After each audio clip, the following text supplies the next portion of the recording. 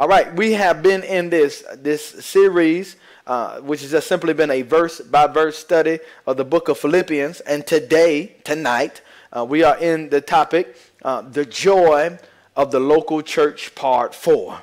The joy of the local church, part 4. For the last several weeks, we've been looking at this letter that the Apostle Paul had written to this ancient church in Philippi. It had been about 2 years since they've corresponded with one another. Many theologians suggest about 2 years. He had been in prison for 2 years, and now some kind of way that church at Philippi had gotten word that the Apostle Paul was in prison in Rome. And because they loved the Apostle Paul so deeply, and it was a mutual love, as we've been talking about this series, it's not just pastor to church, but it's also church to pastor, that they love this man of God, and this man of God loves this assembly of believers. Some kind of way they found out where Paul was, and they sent this individual by the name of Epaphroditus to the Apostle Paul to be able to minister to him. He ministered to him in 2 ways. The first way was to check on him, to see how he was doing, to be there as a companion with him, as it were. But also they gave Paul an offering. See, it's something about checking on somebody. You can make them. I feel a lot better when you put something in my hand. You know, I feel a lot better whenever that you checking on somebody, looking after somebody. They sent the Apostle Paul not only encouragement, but he also sent the Apostle Paul an offering, which he's going to talk about at the tail end of this letter. This is where we get that bold declaration that my God shall supply all my need according to his riches and glory. That is a response to what it is that the church at Philippi had did for him. And so here, this letter literally that we've been walking through and looking at has been a response. Again, the church at Philippi sought out their leader. They sought out the Apostle Paul to try to figure out what was going on with him. They found out he was in prison, and then they sent Epaphroditus to be there to be a companion with them and also to give him an offering. Now Paul is writing back to them, letting them know that he is good. Letting them know that there is still the joy of the Lord that's in his heart, and there's a joy of the Lord that he's walking in and living in and abiding in. He's really telling this church, don't worry about me. We've talked about on last week. Let me just kind of set the context so you can be able to be where we are this week. We've talked about in that Philippians chapter 1 verse 6 was probably one of the most popular verses other than my God shall supply. It is that verse of scripture said that being confident in this very thing, the one that began this work. And here we discussed on last week that the joy of the local church can be experienced through finishing. In other words, that what it is that God had begun, whatever it is that God has started, he's going to bring it to completion. He's going to bring it to perfection. He's going to bring it to maturity. And that gives us good news to let us know that God is not a half-hearted God. He don't bring us halfway, but God brings us totally and completely to victory. And we also discussed that the joy of the local church can be experienced through knowing what is in your pastor's possession. Again, this is a love letter, as it were, from the apostle to the church at Philippi. From the church of Philippi to the apostle. And Paul said in verse number 7, I don't got time to re-preach. You got to go back and listen to it. Paul said, I hold you in my heart. He says, I'm holding you in my heart. I love you. I'm possessing you. It's all right for me to feel this way about you because you're in my heart. So whatever I'm going to tell you, I'm not trying to tell you to hurt you. I'm not trying to offend you. I'm not trying to make you angry or upset, but I'm just trying to tell you what's best for you because I love you, is what the Apostle Paul said. Then we discussed that the joy of the local church can be experienced through knowing that we are partakers in suffering. So not just in the blessings and the name and the claim and the blab and the grab, the call and holler. We love being partakers of that, but we are partakers in suffering. We suffer together. We serve together. We love one another together, and ultimately we're going to reign together. And then we also discussed, because of the fact that we're partners in this, the mere fact that we go through life together, that's just not talking about the ups, that's just not talking about the blessings, but also we go through difficult times together. Love is evidence of salvation.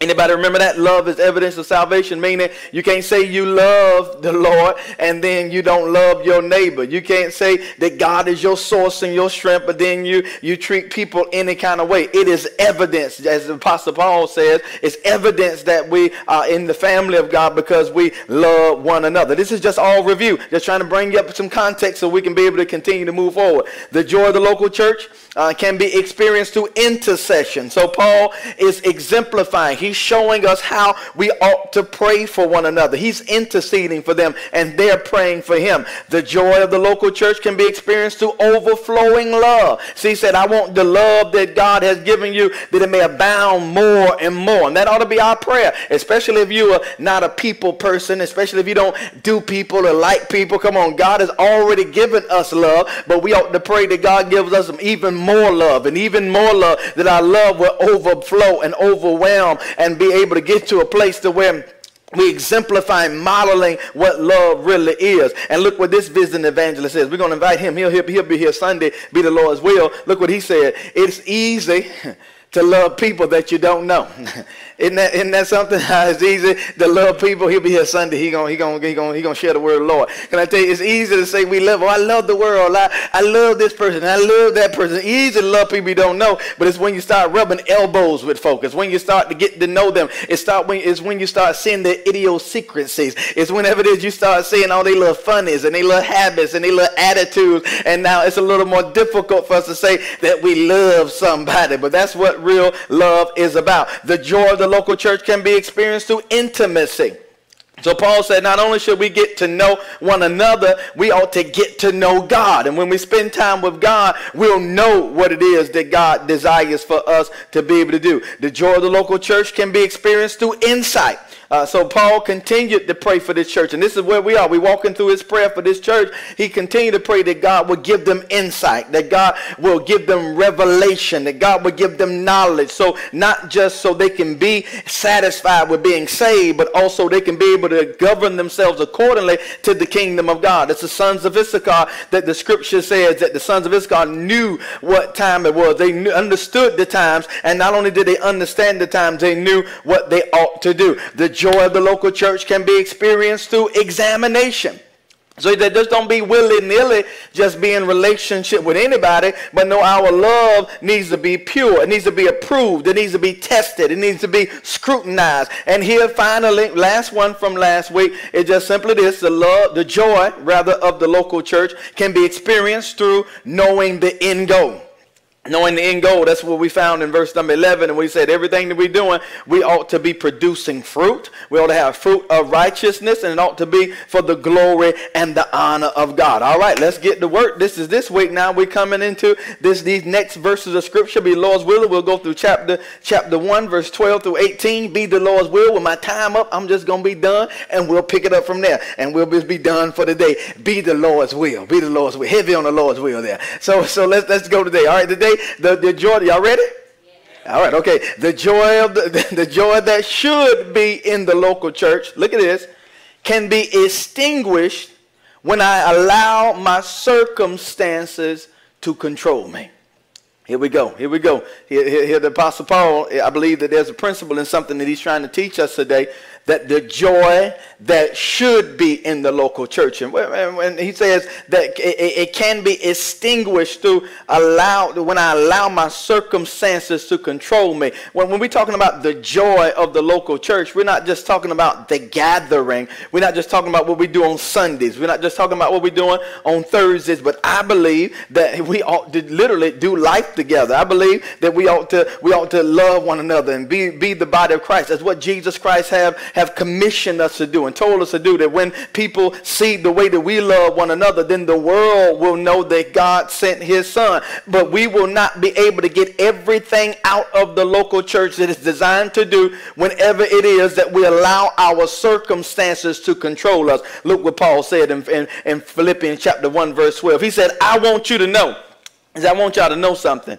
He said, brothers, that what has happened to me. Come on, that's loaded, y'all. That's loaded. The Apostle Paul said, I want y'all to know something. He's literally saying, I want you to know about my journey. I want you to know about, I just told you a moment ago that Paul is in prison in Rome. And Paul is saying, I want you to know the fact that I'm a prisoner. You want to know. I told you there was a reason why this church was trying to catch up with Paul. They were trying to see how he was doing. They were trying to see, was he all right? And so now Paul, I told you this letter is a response in their inquiry. They want to know how you're doing. So Paul said, here it is. Thank you for sending Epaphroditus. Thank you for sending that gift. But I want you to know. I want you to know what's going on to me. Literally, the Apostle Paul is in prison. Literally, he's chained to a soldier. We'll unpack that a little further. Paul is in a very difficult situation. He's in a very difficult circumstance. And he's saying to them, I need you to know my whereabouts, know my affairs, what's really going on with me. Oh, I love this about the Apostle Paul. Look at Ephesians chapter 6, verse 21, because he did in this letter as well. So that you also may what? May know how I am and what I'm doing. So Paul says, I want you to know how I am. He says to the church at Ephesus. But look, he didn't stop there. Look what he says in Colossians. And chapter 4, verse 7 says, TILJAX will tell you all about what? My activities. So the Apostle Paul is saying, I want you to know how I'm doing. Pastor, what are you talking about? I'm talking about the fact that we so saved and so deep that oftentimes we neglect even to stop, to pause for the cause for a second to kind of see how we're doing. Here, I love this about the Apostle Paul. I know that's not deep. I know that's not something you want that you're not going to do a cartwheel on that. But can I tell you that here, so oftentimes we've gotten so consumed with doing ministry and doing life that we don't take time to check on ourselves. We don't take time to be honest with our situation. Look what the Apostle Paul is saying. Paul is saying this letter is about joy. This letter is about what it is that God is desiring to do in and through the Apostle Paul. He has joy, but you cannot overlook the circumstances. To overlook the circumstances is to be foolish. To overlook the circumstances is not to be honest with what's going on. You don't have to worship the circumstances. And here my point is, don't allow the circumstances to control you, but at least acknowledge the circumstances. Acknowledge what's going on. It does not say you're not a person of faith. It's not saying you don't believe God. No, if you're tired, come on, you're tired. Come on, if you got a lot of pressure right now, you got a lot of pressure right now. Come on, if you feel like that you're just a little overwhelmed right now, you feel like you're a little overwhelmed. But I should not allow how I'm feeling or allow my predicament or my circumstances to control me. What am I trying to tell you? I'm trying to tell you that God is not intimidated with your circumstances. God is not intimidated about how you feel. God is not intimidated with our emotions. He wants us to be honest with him about our feelings and our emotions, but we got to leave them with him. The scripture says cast. Literally, it's to hurl our cares onto him because he cares for us. It's not a problem with me telling God what's going on. The problem is when I'm allowing what's going on to dictate how I deal with God. And Paul said, let me let you know how I'm doing. So let me ask you a question. Let me get up in your business for a second. How are you doing? Oh, come on here. I know you say sanctified and Kentucky fried, but can I ask you how you doing for real though? Can I ask you how you doing? Come on, I know you love the Lord, all your heart, mind, soul, spirit, and understanding, but how are you doing? Come on, we can be so busy praying for other folk that we don't pray for ourselves. We can be so busy pouring out that we don't get the opportunity to pour in. We can be so busy doing what we need to do that we don't take a moment to be able to check on ourselves. And the Apostle Paul is teaching us something here, that here I can be in the Philippian jail, and I'm telling you, I'm in a horrible situation, but this situation is not controlling my life. But Paul said, I want you to know what's going on. That don't resonate with about 2 or 3 folk, but it's the truth anyway. Can I tell you to hear how we need to know how we're doing, Every now and then you got to do a self-check and see what's going on with you in your heart and in your mind. But Paul is talking to these folk. He is close with them. He calls them brethren, which is a term of endearment. He said, y'all are my brothers. We're in the family of God together. And this is what the enemy tries to do. The enemy tries to extinguish our joy by our circumstances. But Paul said, no, I'm not going to allow my circumstances. My circumstances are what they are. I'm waiting literally to appear before the Supreme Court in Rome. I'm facing trial. I'm probably going to lose my hair. My life is about to be over. Paul is literally telling them what's going on. He's waiting on all of these individuals who have it out for him just to be able to come and petition his death and to be able to say that this brother needs to be executed. He needs to be put to death. But Paul is saying, regardless of what it is that I'm going through, regardless of what it is I'm facing, I still have my joy. This is a letter about joy. And Paul is saying, I still got my joy no matter what it is that I'm facing. But I've learned in our day and time, we let everything bother our joy. Oh, I'm learning if we let everything bother our joy. And then sometimes, let me deal with this low-hanging fruit, and then we'll deal with some other things. We don't like dealing with this first one, but I deal with this and I'm going on about my business. Hey, come on, can you share? Can you share before you go? Just before you go on and share real quick. Can I tell you that oftentimes our joy is extinguished because of unrepented sin in our lives? Nothing steals your joy like perpetual sin. God Almighty. Can I tell you, if you're a child of God, for real though, and you're practicing sin, and you're habitually practicing sin, can I tell you that God, you know that God is not pleased with that, and your spirit is not pleased with that. Come on, you can try to push it down and act like it doesn't bother you, but that bothered you. It will steal your joy. Unrepented sin. Come on, I've been talking to folk before, but we can't pastor the way folk used to pastor back in the day. You be wanting to tell them, you just need to repent. You just need to get your heart right. You just need to come out of sin. Come on, anybody just want to say it? Just say you know exactly what's going on with them.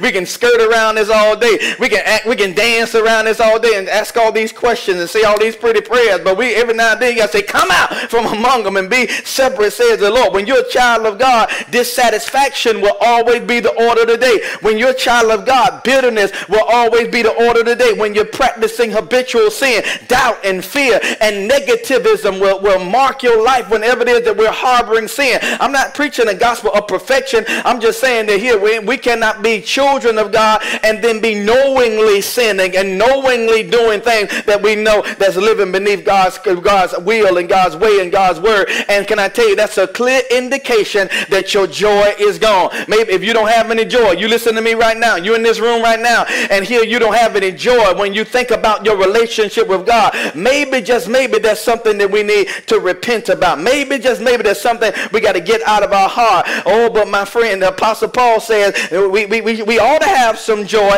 God has given us joy. God has given us something down in our hearts and in our minds that we can't let trouble snatch away from us. We can't let sin snatch away from us. We can't let accidents and incidents and failures and financial loss and divorce and bankruptcy, we cannot allow these things to snatch our joy. And rejection, come on, we can name it on and on to the break of dawn. We cannot allow these things to get us to a place to where we don't have our joy. I love studying the Apostle Paul because no matter what he was going through, he was literally in prison, but Paul did not grumble. Paul did not complain. Paul did not question God and wonder why he was going through what he was going through. Paul did not murmur. Paul was not all falling in the pieces. Paul did not walk away from the faith, but Paul understood that what he was going through, it was a purpose. What is Pastor trying to tell you today? I'm trying to tell you there is nothing wrong with having negative circumstances in our life. There's nothing wrong with acknowledging those negative circumstances,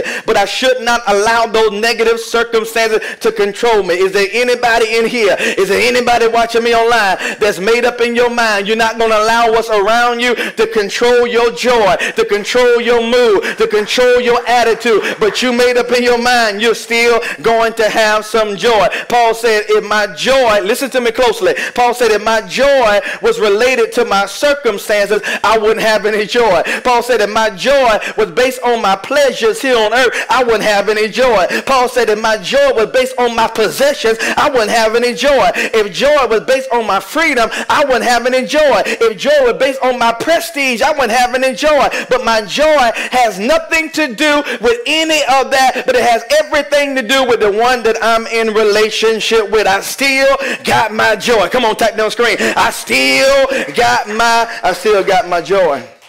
This is simple, but can I tell you this is to the point to where many of us miss it because we allow so many things to snatch our joy. And look what this evangelist is going. He's going to be here on third Sunday. This guy here, we're going to invite him third Sunday. Look, he'll be here. Look what it says here. My spiritual maturity can always be evaluated by what I allow to steal my joy. You want to know how mature you are in the things of God? What rattles your cage? You want to know how much joy you have? You want to know how mature you are, rather? Look at the circumstance. Think about when I was typing this. Come on, this type real smooth when you want to type it. But then it don't type it smooth when you want to live it. Come on, talk to me right here. Come on, think back the last time you got all out of sorts. Think about the last time you were just all played out of pocket. You just was acting out of character. Just say, when the last time somebody come out and pulled your number? When was the last time somebody pressed the wrong button? When was the last time you said something you didn't want to say? Think about that time. And here can I tell you, when we think about that time and think about that set of circumstances and think about what was going on around that time, that is God letting us know that we're not as far down the road as we think we are. That's God letting us know that you got to go back to the drawing board. We're not going to throw the baby out with the bathwater, but you can't think you miss muchy suchy. You can't think you missed the deep. No, you got still some areas in your life. Oh my goodness, are y'all going to do me like this on a Thursday through the word? Is there anybody other than me that know you still got some areas in your life they catch you on the wrong day at the wrong time? Come on here, you didn't eat your breakfast. Come on here, you didn't have your coffee. Lord have mercy. Can I tell you, they might get something that you didn't want to give her. Oh, don't y'all look at me like that in that tone of voice. I'm looking for somebody that'll know that here, whenever I allow myself to get played out of pocket, they're showing me, that's God showing me an area of immaturity in my life. All of us have areas that we need to mature. I got to see what is that thing that's stealing my joy. Is it financial struggles that's causing you to steal? Is causing your joy to be stolen? Is it what people are doing around you that's causing your joy to be stolen? Is it political figures? Is it this? Is that? We can go on and on. Whatever that area is, that's the area I need to hone in. I need to ask God to help me. But here, this is what the Apostle Paul exemplified and showed us something. Let me help you because here, these three things. Let me give you these three things as we move forward. Here, we conquer circumstances through Jesus Christ. Somebody ought to say amen to that. I said we conquer circumstances through Jesus Christ. So my circumstances don't control me. I control my circumstances. I conquer my circumstances. I don't allow what my circumstances are to control me. But no, we conquer our circumstances through Jesus Christ. Secondarily, we are not the victim of circumstances. We are the conquerors of circumstances through Jesus Christ. So I got to change the narrative. I got to change how I think about what it is that I'm going through. Come on, it's on the screen. We are not the victim of circumstance. I'm not allowing my situations to victimize me. I'm not allowing my situation to pull me back and pull me down. I'm not allowing. I don't care. Maybe you can trace it all the way back to your childhood. Maybe you can trace it all the way back to before you even got here. You can trace it back to this person did you wrong and that person did you wrong and this happened and that happened. I'm not a victim based off my circumstances. No, when I'm in Christ, I am a victor, my friend. In fact, all I do is win. And because of my circumstances, how difficult they are, how bad they are, I'm not a victim to my circumstances, but no, I'm more than a conqueror. See, we don't like this kind of preaching because we like being victim. We don't like this kind of preaching because we always want to talk about what mom and them did. We always talk about what the white man did, what the black man did, what the orange man did, what the green man did. Oh, we always want to talk about what this person did and what he said, that she said, that I thought, that I heard, that they didn't do this and they didn't say that. We love being a victim, but I'm not a victim. No, I'm a victor. And here you may have said that. You may have did that. That thing did hurt. It did sting. I did cry. I'm not telling that lie no more, talking about sticks and stones may break my bones, but your words will never hurt. Your words do hurt. Your words sting. I'd rather you hit me with a stick every now and then than to say some of the stuff you say. I'd rather you hit me across the y'all ain't gonna talk to me. I'd rather you jug me once or twice, but some of the words that people say, those things are resonating in your heart and resonating in your mind, and you may have said it. It did hurt. I did cry. I was hurt, but what you did, but I am not a victim to what you did, but I am a victor of what it is that God has allowed to happen to me. I still got my joy. Oh, let me tell you here, look at this third thing. We are not to allow our circumstances to discourage others. We're going to unpack this further as we go. I'm not supposed to be just going through any kind of way because somebody is watching me.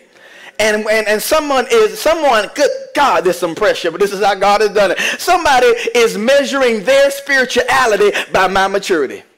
I'm out of here. Y'all don't want to. I'm get out of here. Let me get out of here. Like I didn't say nothing just there. I just said something so good. Y'all look at me like I ain't say nothing. I'm trying to tell you that somebody is judging their spirituality based off my maturity. Based off how I respond to a trial, how I respond to a slight, how I respond to something happen to me. They're basing their next move off of my last move. Lord, so I'm not just supposed to go through any kind of way. We ought to use our circumstances to encourage others and to get God some glory. That's what we go through. Lord, I just don't go through to go through. I go through to get God some glory. I love that movie. I love that movie, The 300. Lord have mercy, I'm going to have to watch it. I'm going to have to watch it on the Monday coming you. I watch movies on Monday now. Come on. On Monday I wind down. On Monday I cut my phone off. I watch some TV, watch some movies, watch some sports. I catch up on some stuff. And on my Monday, y'all ain't gonna talk to me. That's what somebody say Monday. They don't say Monday, say Monday. On my Monday, I might watch me 300 because I love it. They was fighting and they was insurmountable odds, and everybody was coming up against them. They came in their little huddle. They were looking around and they said, you know what? We can't win, but you know what we fight? We fight for glory. Lord have mercy. I say, boy, you better preach. There's some preaching that say we fight for glory. What we're going through, there's no way we can win. We're surrounded. A whole entire nation was coming toward them and said, we're not going to tuck our tails. We're not going to run. We're not going to hide. We're going to fight, and we're going to fight for some glory. Now, I know a Leonidas or whatever his name was, if he can fight for Athens or for Greece to be able to get them some glory, how much more can I deal with this nasty person in my family? How much more can I deal with this situation I don't want to be in? And you know what I'm fighting for? I fight for glory. I'm going through because I'm trying to give God some glory. I got to run here. Look what the Apostle Paul said in Acts chapter 20 and 24. This ought to be our mindset. He said, but I do not count my life. I don't account my life of any value, nor as precious to myself. Is that still in your Bible? It's still there. The apostle said, this is how I go through what I'm going through. It's not about me, is what Paul is saying. He said, if only I may finish my course and the ministry that I received from the Lord Jesus Christ to testify to the gospel of the grace of God. Paul said, it's not about what I want to do and how I want to do it. Whatever God has allowed me to go through, I'm going to go through it. I'm going to finish my course, and I'm going to get God some glory. So can I tell you that we won't experience the joy that God desires for us to have in the local church whenever it is that I allow my circumstances to control me? But look, look at something else. The joy of the local church can only be experienced through my continuing. Paul said, the thing that happened to me. What had happened, Paul? Something happened to all of us. Paul said, the thing that happened to me, the thing that happened, I'm in prison, I'm in jail, I'm locked up, but I got some difficult circumstance. The thing that happened to me. I don't know what happened to you, but all of us got what had happened was. All of us got something that happened to us, but Paul said, the thing that happened to me, he goes on to say in that same verse, has really served, look at it, to advance the gospel. He said, the thing that happened to me has served to advance the gospel. In other words, the thing that happened to me, come on, it's right there, y'all, didn't stop me. The thing that happened to me, God really used it. He says, really served. It served the purpose to move me forward. The thing that happened to him, it was initiated and it came his way to destroy him and to stop him, but God used that thing to push him ahead. Oh, it'll make more sense to you. Let me tell you what advance means. Let me let you see what Paul is saying here in the original. Look at advance. I put it right there on your paper. You got it right there on the screen. Come on, look at it. You can go back and look at it. Advance simply means to progress, gradual improvement or growth or development. This is so good. Paul says it has inherent in it the idea that something is moving along in spite of obstacles, danger, and distraction. Look how pregnant that one word is. Paul is saying the thing that happened to me, all of us got something that's happened to us.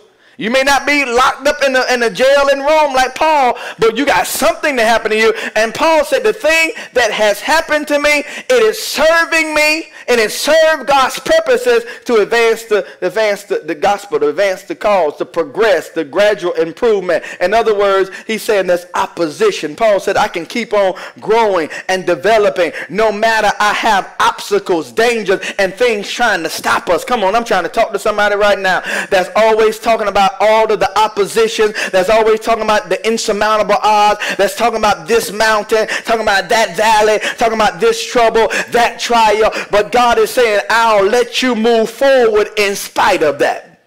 That's all I'm trying to tell you. Paul said, I'm moving forward. Let me try to break it down a little further, because I love this, because this literally speaks of, this same word speaks of an explorer or an army that's making headway.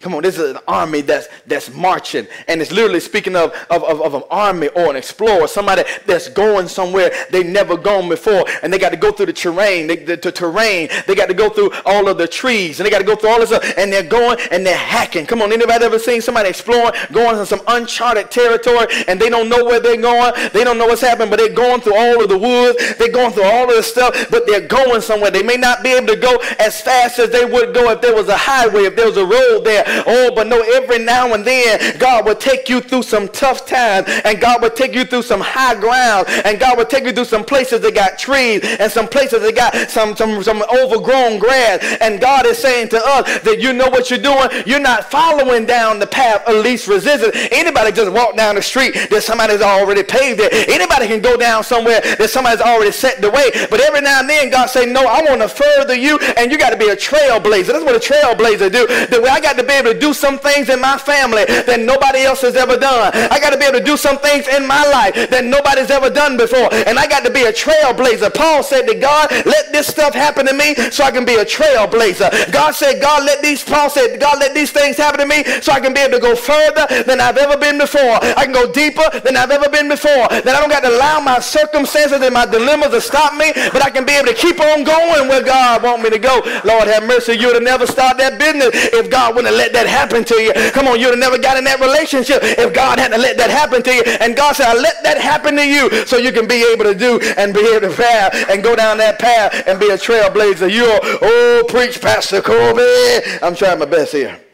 Oh, I'm too excited here. This is how the word do me. I just get excited. I'm sorry, y'all. Can I tell you here? Paul says, I got to blaze this path. I got to blaze any trailblazers. I got any trailblazers that's watching. I got any trailblazers. Anybody in the house saying, Lord, I can't figure all this out. I don't know how it's going to look. I don't know how it's going to work out. I don't know what's going to happen, but I'm going to keep on going because God is advancing me. That's what Paul said. It has served to advance the gospel. The gospel is God's purpose. This is what it is that God has said. Look what Paul says. Paul says God opens these things for us. God puts us in these postures for us to do his will and get him glory. Look what he says in 1 Corinthians 16:9. It'll make sense to you. Look what he says. He says, for a wide door for effective work has opened to me. Oh, we love that. I should have broke that verse up. So, we love that. Oh, God has opened the door. New season. It's a new season. It's a new day. Whatever you're doing in this season, please don't do what I made. We love all that. Oh, Lord, I ain't seen this before. I have not seen. Ear have not heard. We love all that. A wide, effective door. But look what Paul says. And there are many adversaries. Lord have mercy. Paul said that God opened the door for me to do his work and do his will, but on the other side of that door there are many adversaries. Oh, my friend, what am I trying to tell you? You cannot further God's call. You will not be able to further what it is that God has purposed you for if you don't look for some adversaries. Every now and then, wherever the most fruit is, you got to know there's some giants in the land. You got to know that there's some adversaries there. There's going to be some trouble. I love what the Message paraphrase said in the same verse of scripture. It says, a huge door of opportunity for good work has opened up here. Man, we got an opportunity to do some things here. But look what it says. There's also mushrooming opposition. I love that because I grew up in the neighborhood. You walk through the neighborhood and you walk through the neighborhood and the grass look one way, and then you come out in the morning, there's some mushrooms there. Anybody seen some mushrooms that spring up overnight? Come on, don't try to eat them and don't do no other stuff with them. No, that's not for consumption. Come on, that's not for you to be playing around with the mushrooms. No, but what am I saying? Those mushrooms that they just spring up though. They just come up overnight. Now you see them and now you don't, or now you didn't see them and now they're there. And that's how opposition is. That's when God opens up a door for do good work. Whenever God downloads something in your spirit, you know what? I'm finna start doing this. You know what? I'm gonna get involved in that. All right, go right ahead. But you got to go with it with the mindset of knowing that there's gonna be some opposition. When you started heading that way, you didn't see the opposition. When you started heading that way, you didn't see the trouble. But it's gonna be mushroom. It's gonna pop up out of nowhere. But I can't let the mushroom make me run away. I can't let the mushroom be able to stop me from doing what God has told me to do. And that's the thing I love about mushrooms. All you gotta do is say, look at the flick of the wrist, look at the flick of the wrist. That's all you gotta do with the mushroom. It just flick them off. Y'all, I don't got the right crowd. Y'all don't know that. Look at the flick of the, look at the flick of the. Can I tell you, you just need to. They don't know about. They don't know that. I tried. Can I tell you here? I can always count on the media team to know what I'm talking about on that. Can I tell you?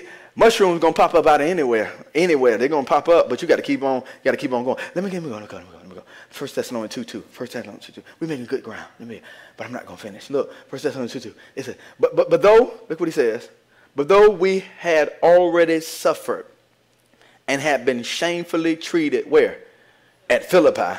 Who is he writing to? Philippi. Look what he says. As you know, we had boldness in our God to declare the gospel of God. Look at this. Despite trouble. Without trouble. It was easy. He said, in the midst of much conflict. Lord, what am I saying? If you're going to do anything, this is all Pastor trying to tell you. If you're going to do anything for the kingdom of God, or you're going to fulfill God's purposes for your life, there's going to be some conflict. You cannot let conflict slap the taste out of your mouth, so be so shocked the way it calls you not to do what it is that God is doing. How many people are sitting on the sideline because they don't like confrontation? How many people are sitting on the sideline because they don't like adversaries and things happening? I understand. Nobody signs up for it. Nobody wants it, but it's going to happen. It's going to be there, and you got to look for it. You got to be sober and know it's going to happen. Let me keep on going, because Paul just writing to this church at Philippi. Let me go. The joy of the local church can be experienced when even in the midst of my circumstances, look at this, I make the most of my contact with the lost. That's good. That's good. And it's going to spring out. It's going to spring out here in a second. Look at verse 13. Paul says, so that it has become known throughout the whole imperial guard. That just looked like he just saying something, but he's saying something now. Let me give you my point again. The joy of the local church can be experienced when in the midst of my circumstances, I make the most of my contact with the lost. Paul said the thing that happened to me was for the furtherance of the gospel. What do you mean, Paul? He says that it has become known throughout the entire imperial guard. This is speaking of the palace. This is speaking to literally the commanders, those individuals that were handpicked to protect the emperor. These were the individuals that were appointed to the Apostle Paul. The Apostle Paul, he wasn't in a dungeon as we would think. He's not in a dungeon. No, he literally has there's about 1,000 or so, many theologians suggest, about 1,000 or so of these guards, and they were literally the guards that were handpicked to be able to protect the emperor. And these individuals that were there with the Apostle Paul, he wasn't just in a cell somewhere. He just wasn't in a dungeon, but no, they were literally chained together.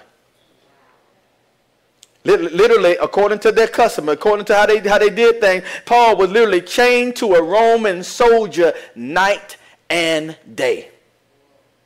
He had no privacy when he ate, when he slept, when he wrote, when he prayed, when he preached. Had absolutely, positively no privacy. So listen to me. He was chained to a guard for 24 hours a day. And according to Roman custom, listen to me real good, every 6 hours they would change shifts. So he had about 4 different guards a day. Every 6 hours they would change shifts. And they did that to make sure they didn't escape. They did that to make sure they wasn't going away. He was literally chained to a Roman guard. And for 2 years the Apostle Paul was chained to a guard. But can I tell you, listen to this, because Paul said it's become known. Look at that verse one more time. Let me go back it up again. Give me that verse 13 again. He says, so that it has become known throughout the whole imperial guard. The imperial guard is who the Apostle Paul was chained to. Or was it more appropriately said that the guard was chained to Paul?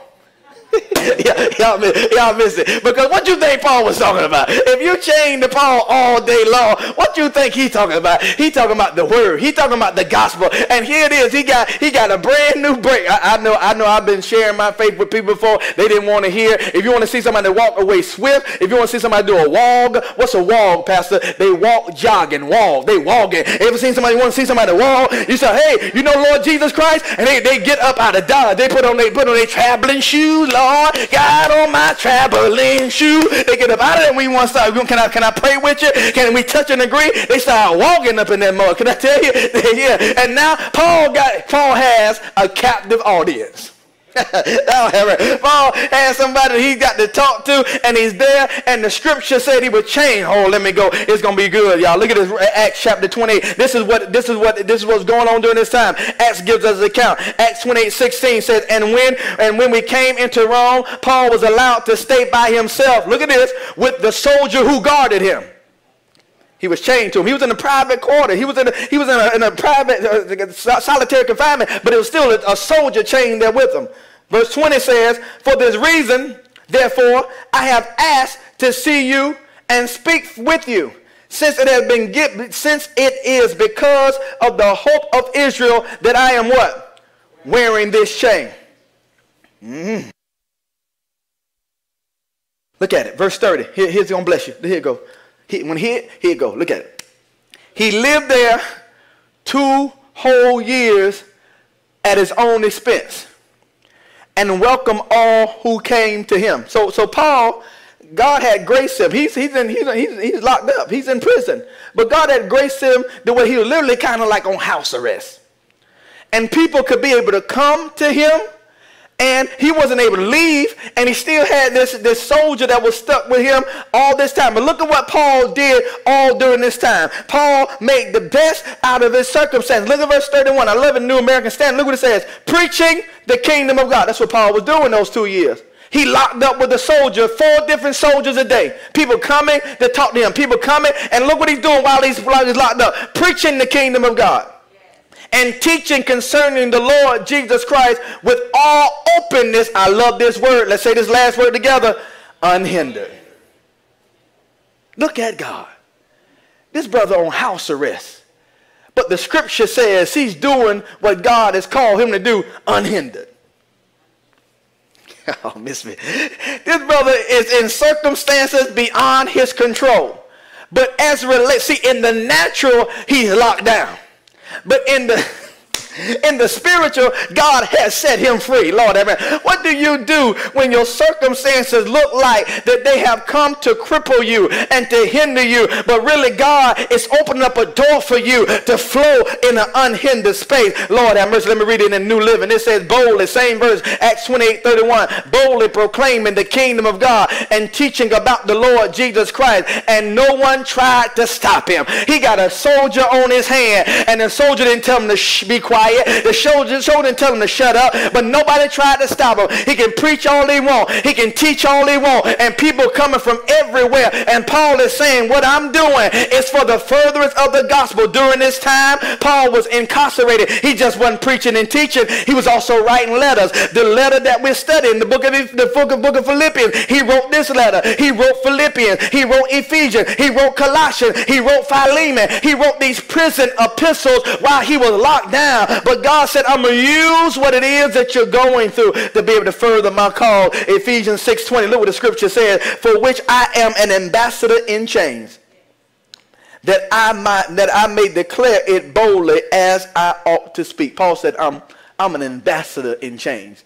Paul it may be to the fact that Paul was more effective in prison than he was going on these missionary journeys. Paul was doing more work locked down than he was when he was free. Lord have mercy. Lord, I'm looking for all the people who can't do what God called them to do because their Wi-Fi slow. That's all I'm trying to do. I'm trying to talk to somebody right now because your rotator cuff is swollen right now. I'm trying to talk to all the folks that can't do what God has called them to do. Oh, because you got this going on and that going on, and we got some legitimate circumstances going on. But Paul is locked down. and still preaching the gospel of the Lord Jesus Christ. Look at what he says in 2 Timothy 2:9. This is going to bless two people. I know it is. I love this verse. Look what he says. For which I am suffering. Look what Paul says. I'm suffering.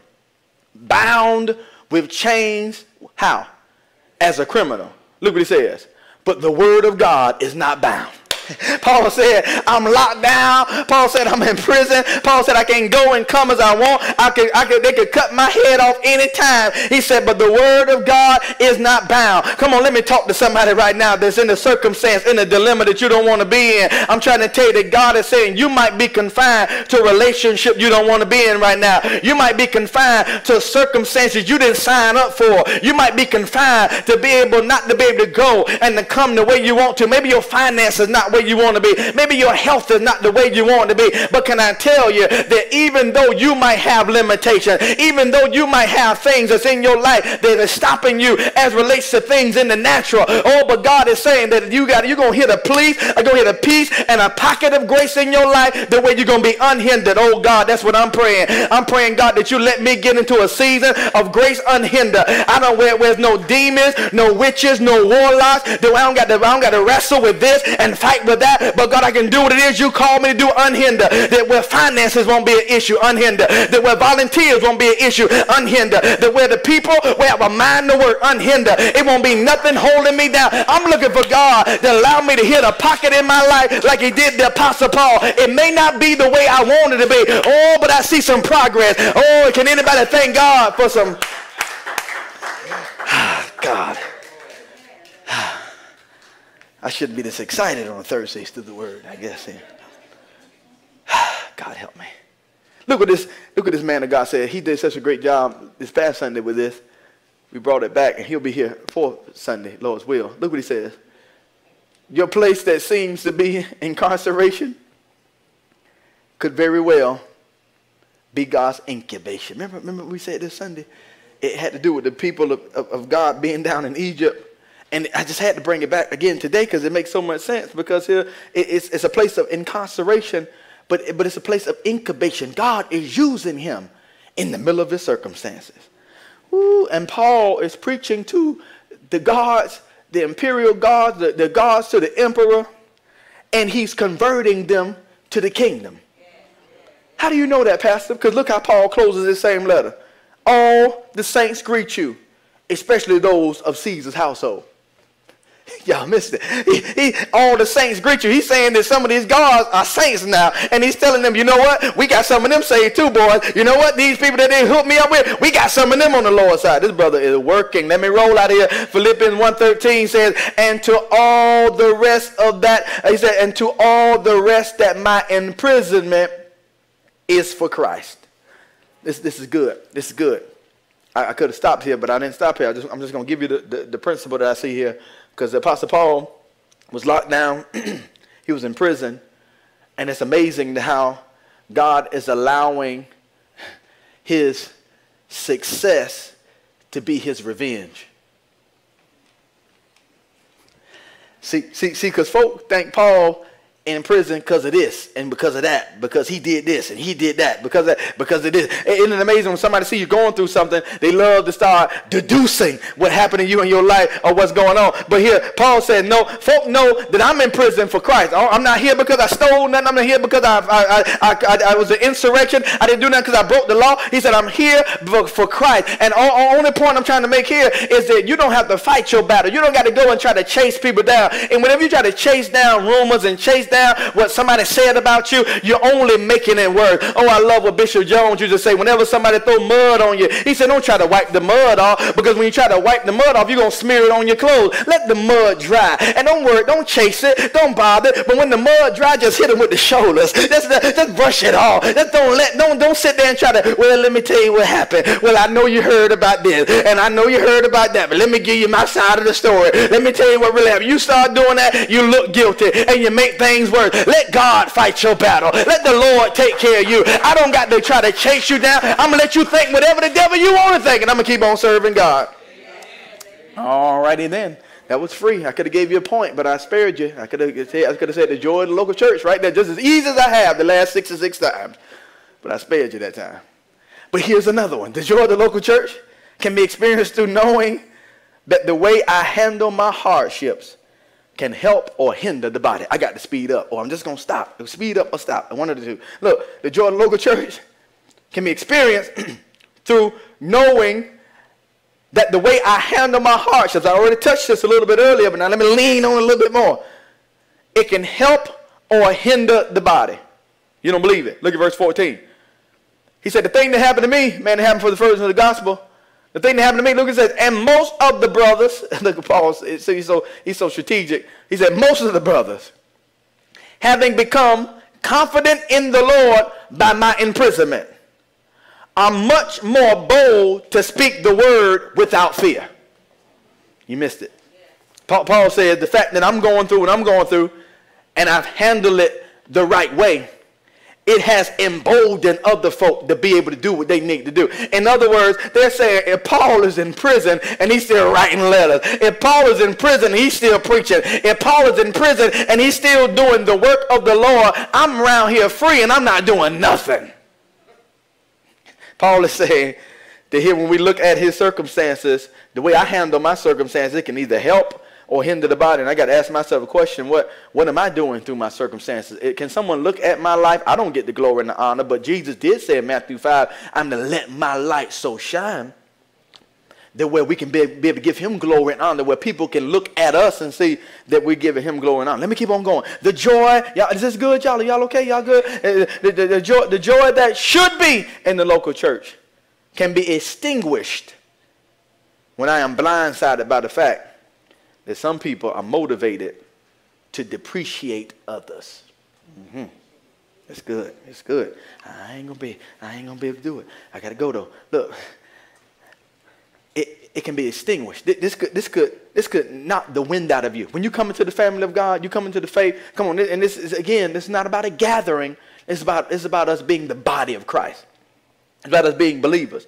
But when you come into the body of Christ and you find out that there are people that are a part of the body or supposed to be a part of the church, and their only motivation is to try to depreciate people, and more importantly, try to depreciate you, that can extinguish your joy. This is where people start saying stuff like this: I don't got to go to church. I don't do church people. I love it when people say, I don't want to go to church because there's a bunch of hypocrites there. I say, oh man, we got plenty of room for one more. It's plenty of room. All them hypocrites. We got plenty of room. We got room. Come on, we got plenty. You're right. We trying to get our act together. Oh, but look what Paul said. Paul said, did you notice what he said in verse 14? He said, and most of the brothers, they were confident and they were bold. But look what he says in verse 15. Some indeed preached Christ from envy.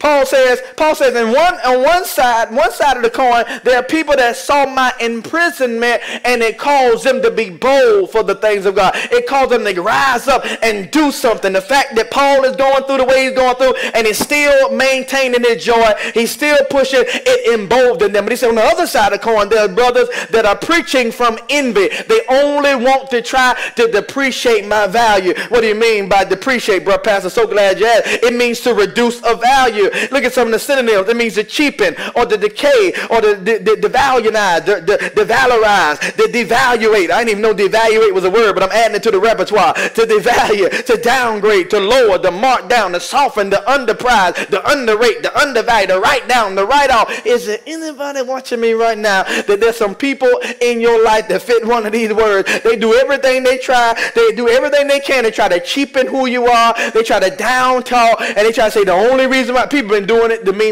all my life I had to fight. Come on here, can I tell you, people been doing it to me all my life. When I got called in the ministry, oh, you just want to preach because this person is preaching. You're just trying to sound like this person. You're just trying to do like I've always been the underdog.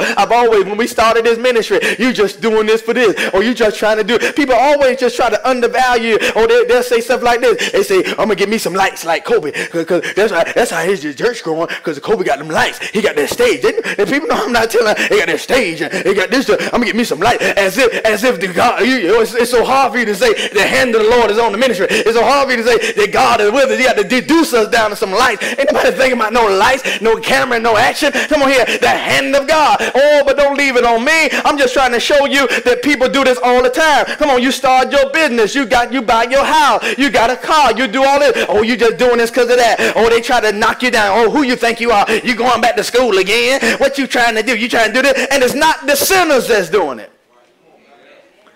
It's church folk. Come on, nobody here but us. Can I say this? And y'all be here. Y'all come back Sunday. Can I say this? I can't stand church people. I love kingdom people. Oh, there's a difference. People can come and sign their name on the road, and them church people just come to come to church. No, but kingdom people, y'all go. I'm gonna preach that one day from the topic. I can't stand you church people. Can I tell you here? I'm talking about folk. Oh, Jesus. I'm talking about folk that just go through the motion. Just people that's just religious at best. They just come and hear, oh, that was a good word, but don't apply it to their life. That's church people. Church people is just come just see who got what on, and they go out in the parking lot and talk about it. That's church people. Church people just, child, let me tell you. That's church people. But kingdom people say, let's pray for them. Kingdom people say, I didn't even see it. I was so engulfed in worship, I didn't know what was going on. Kingdom people say, that was my word. Church people say, oh, he's still preaching? There's a difference. There's a difference. But there are people that try to depreciate. Look at where Paul is. I got to hurry. People were talking about Paul, saying Paul had sinned. They said Paul, if he was such a great man of God, he wouldn't be in the situation he was in. If he was such a great man of God, he must be compromising. Come on, this is what almost the entire book of 1 Corinthians about, that Paul is countering what all those little super apostles were saying. Paul is countering what they were saying. Had all these other people coming around telling them about the apostle Paul, and they was listening to what they were saying. And Paul said, am I not an apostle to you? If I'm not an apostle to anybody else, I'm not an apostle to you. And so Paul's character was being attacked. Again, they were devaluing him. And if we don't learn how to know that there are people supposedly in the body of Christ that want to devalue us and say, who you just trying to do this because of that, and you just trying to do this, and here, and what you got on, and what you doing, and all that, just nitpicking your life. Lord have mercy. I love what Babe Ruth said. Babe Ruth said that the loudest boos come from the cheapest seats. So, can I tell you, the people that boo, it come from the cheapest seat. And here, you cannot allow yourself to stop just because people are criticizing you. Let me keep on going. Y'all don't like that. That's fine though. But Paul said folk preaching because of envy. They jealous of Paul. We talked about jealousy in detail on Sunday, so I'm not getting back into that. Paul said they're envious. They're jealous of me. They jealous of what I'm doing. They jealous of the work of God, and they trying to devalue me. But Paul said, don't listen to them. The joy that should be, come on, let's go again. The joy that should be in the local church can be extinguished when I am blindsided by the fact that there'll be conflict in the body. Be conflict in the body. That sounds elementary, my dear Watson, but as a baby Christian, you don't think that church people gonna do you like that. As a baby Christian, you think everybody love the Lord. I remember them telling me 20 years ago, I remember them saying, all Israel ain't Israel. I couldn't figure that thing out. What you mean all Israel ain't Israel? In other words, just because they come to church, that don't mean they in the church. Come on. Just because somebody sitting on your row, just because somebody in your ministry with you, just because somebody preaching to you, teaching to you, singing to you. Come on here. It doesn't matter because the person you see them up doing what they're doing, that don't mean that they're part of the family of God. And that blindsides you if you're not ready for that when you come to the kingdom of God. And that's why many people run away from the house of God. Here Paul said they preaching because of envy. Verse 15 again, he says they're preaching and rivalry. What is rivalry? What does this mean? Strife, conflict, bitter conflict, heated, often violent dissension. This is what Paul is saying. Paul is saying that they're fighting against me, vehemently coming after me. And you got to know every now and then that's what's going to happen. You're going to be in ministry. And it's not going to come from the person at the club. It's not going to be the person at the party. It's going to be the person that you just got done saying, I love the Lord, my heart, mind, soul, and strength. Be the same person that's broken and crying and running and leaping and dancing, and be the same one trying to tear you down.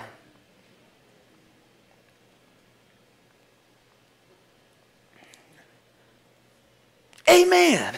I'm trying to tell you that this is how we fight our battle. This is called this kingdom of God. That's how it goes. Let me keep on going. This is not good news, I guess. But look, let me keep on going. The joy of the local church. I guess I am gonna get done. Look, but don't get nervous, y'all. Don't squirt. Y'all know this is the truth. That there's gonna be conflict in the body. But I love Paul because he brings so much balance. The joy of the local church can be experienced when I keep in my mind that everyone is not against me. People will be envious in the body. People are going to be envious. They're going to be people that's masquerading as if they're part of the body, and they're going to be wanting to fight. They're going to be talking about people. They're going to be destroying. They're going to be doing all that. But Paul comes right back and says, everybody not against me. And see, this is why we got to push back. And this is why I say, here comes the church. Because everybody not treacherous. Everybody not mean. All preachers aren't pimps. Come on, all people are not manipulative. Everybody in the house of God are not hypocrites. There's some people that are not against me. There's some people that genuinely love. That's what Paul said. Look at verse 15. He said, but others what? From goodwill. There's some other people that's goodwill. They're delightful. They have good intention. Verse 16. He said, the latter do it out of what? Out of love. He said, there's some folk that genuinely love. There's some people that have some goodwill, some good intentions. Everybody is not bad in the church. Come on, somebody. Everybody's not to the point where they're trying to tear people down. There are some people that are not against me. They're literally for me. And I can't allow a couple of mean people to make me be able to lump all believers in the same bag. I cannot allow the fact that I've been hurt or dropped in the previous ministry not for me to allow myself to trust somebody else. I cannot allow the fact that I know something or saw something or heard something to make me clump everybody in the same bag and say them church people. But no, I got to know that this is what's going on. Let me finish. Can I finish this, y'all? Can I finish? Y'all okay? Y'all okay? I'm out of time though. I'm out of time. Let me give you this though. Verse 16. Look what it says. Knowing that I am put here for the defense of the gospel. Y'all miss it. Y'all miss how good that is. Paul says, I got people against me. I got people talking about me. I got people trying to devalue me. I got people trying to say that I'm going through what I'm going through because I'm a heretic, because I'm a liar, because I'm a hypocrite and all this. But I got people who love me. I got people who are for me. And Paul says, that's fine. I'm here. I'm put as in the defense of the gospel. In other words, Paul says, I'm a soldier on duty. That's what Paul is saying. Paul said, we're in a war. Paul is saying, and when you're in a war, you're going to have people fighting with you, and you're going to have an enemy that's fighting against you. Paul understands that this is an army. We are a soldier in the army. Look what he says in 2 Timothy 2:3. He says, share in suffering as a good soldier of Christ Jesus. We're in the army. There's going to be casualties of war. There's going to be people that come, people that go, people that tear us down. But we are in the army of the Lord. Verse 4, look at it, says, no soldier gets entangled in civilian pursuits, since his aim is to please the one who has enlisted him. My aim is not to get caught up in all the he said, she say stuff, not to get into caught up in the weeds with all this other foolishness. But my responsibility, the one who put me in the army, I'm going to do what it is he called me to do. And I got to fight a good fight of faith. I got to finish my course. I got to do what he needs, what he called me to do. Look at this. Look at this. Come on, look at it. Come on, write it down. The joy that should be in the local church can be extinguished when I'm blindsided by the fact that everyone in the church has pure motives. If I think that everybody in the church has pure motives, I'm going to be deceived. And notice I'm saying the church, because there are people again that are joining the church or part of a ministry that they're not in Christ. There are people that are on roles across the world, church roles, but they never put their faith in the Lord Jesus Christ. They're not believers. There's some people that's going to take the church bus to hell. You don't believe me. Y'all think I'm just trying to be funny. I'm trying. Matthew 7, Jesus said, in that day, many will say to me, Lord, Lord, did I not prophesy? Did I not teach? Did I not preach? Didn't I say, depart from me? I never knew you. You signed up on the roll, but you never signed up with me. And so there are people that are masquerading as the people of God or as a church that have impure motives. Verse 17, look what he says. He says, the former proclaim Christ out of selfish motives. That's selfish ambition. They're just trying to get paid. They're just trying their own personal success. There are people that's attached to the body of Christ. They only trying to get something from people. They only trying to pimp people. There are those individuals, but everybody's not like that. But if we don't understand that and don't know that that's present, and that could be prevalent, we're going to get the wind knocked out of us. We got to know that it's out there and know that everybody's not like that. The joy that should be in the local church can be extinguished when I am blindsided by the fact that everyone in the church, look at this, is not trying to help the body. Everybody in the church is not trying to help the body of Christ. There are some people just as fast as we winning the souls, they running them off. Look what he says in verse 17. Not sincerely. Look what he says. He's talking about the people that's attached to the kingdom, that's attached to the assembly. Not sincerely, but thinking to afflict me in my imprisonment. Paul said, I'm already in prison, but they want to add bonds on top of my bonds. They want to add pain on top of my pain. Everybody that names the name of Christ is not trying to help the body of Christ. We got to know that. We won't be blindsided. Our joy won't be extinguished. I wish somebody would have told me this when I first came in, because when I started seeing people lying and talking about each other and all this kind of stuff, I was like, my God, what's going on here? I thought everybody liked each other. I thought we was good. I thought we was okay. I thought we loved the same God. I thought we let all that stuff go. That's not the win out of me. I'm by myself, I guess. When I came in, I'm a baby Christian. I'm here to serve the Lord till I die. And I see all this stuff. I'm like, oh my God, what's going on? We can do that. Come on here. That's okay. That's all right. We can do that. We got to know that it's there. That's not our standard. Paul said they're going to be coming up among us. Read when you get a chance. Acts 20:29. Let me get out of here. Acts 20:29 says they're going to be grievous wolves that come where at? Among us, not sparing the flock. I love it. He's done, and I'm done. Verse 18. Paul says all the stuff that's going on. Paul said, what then? Paul said there are people that's for me. I'm in prison. I don't like my circumstances. I don't like what I'm going through. My natural circumstances, I wish I can change them, but I can't. But Paul said I make the best out of my circumstances.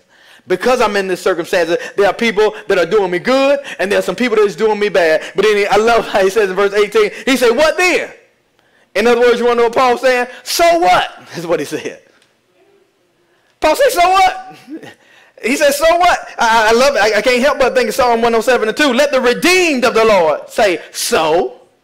Oh, come on, that's what a mature believer ought to do. Oh, there's hypocrites in the church. So, come on, there's some pastors that's trying to get your money. So, there's some individuals, they talking about me, they lying on me, they this and that. So, that's all we ought to be. So what? Just as there's bad, then there's good. Just as there's defective, there's effective. Just like you have, there are people in the body of Christ that's doing what they need to do. And I believe I got a group of people that are here and a group of people that are watching me that are doing what they need to do in the kingdom of God. We don't care what's going on out there. We don't care what this person did, what that person did. We're going to continue to lift up the name of the Lord Jesus Christ. So goodbye, truth and love. Let me let y'all alone. Here, let me tell you this last thing. The joy of the local church can be experienced when I learn not to worry about what I cannot control and focus on what is in my control. I can't worry about what I can't control, but I am to focus on what I can control. I can't stop people from lying. I can't stop people from being messy. I can't stop people from being petty. I can't stop people from gossiping,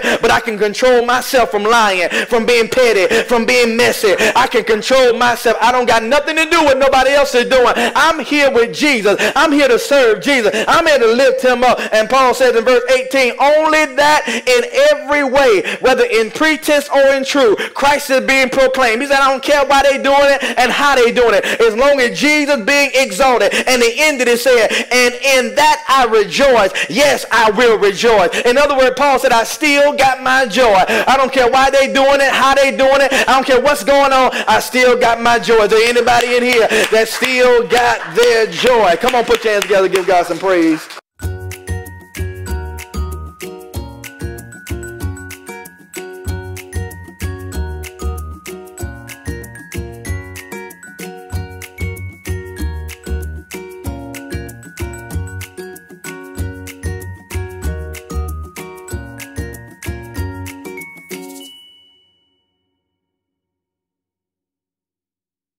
On behalf of everyone at Truth and Love Ministries, we want to thank you for joining us for our virtual worship experience.